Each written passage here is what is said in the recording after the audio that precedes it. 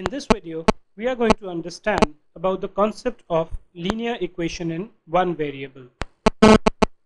Now, you've seen in the earlier videos something about algebraic expressions.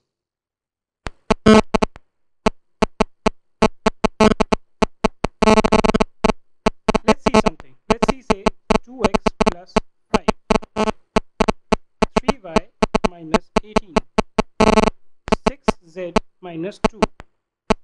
Now, in all these cases, we have certain variables. In this equation, the variable is x.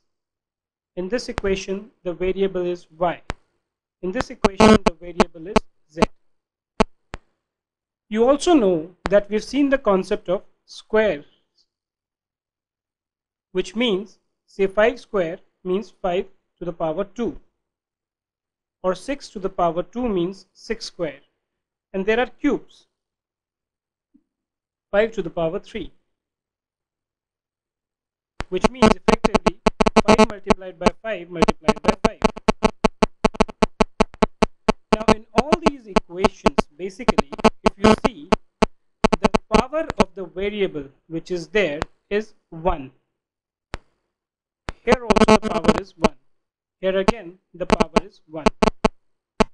So in these types of equation where the power of the equation is 1 are known as linear equations in single variable.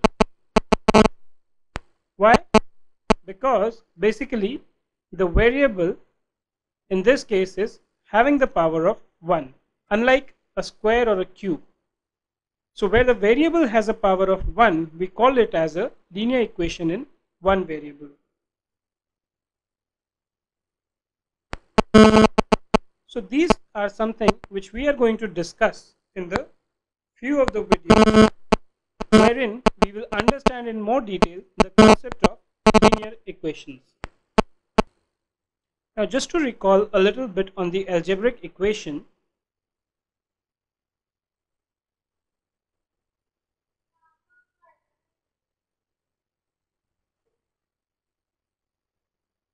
now an algebraic equation generally had a left hand side and a right hand side, and in the middle there was an equation which was nothing but the equality sign.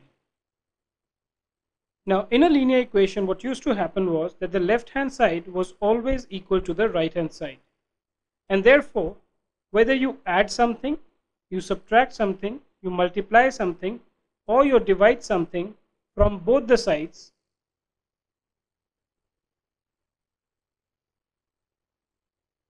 the results remained unchanged.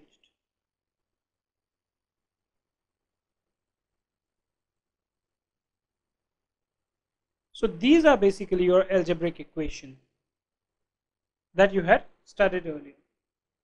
Now we will see some problems in the upcoming videos which will be solving the problem of linear equations in one variable.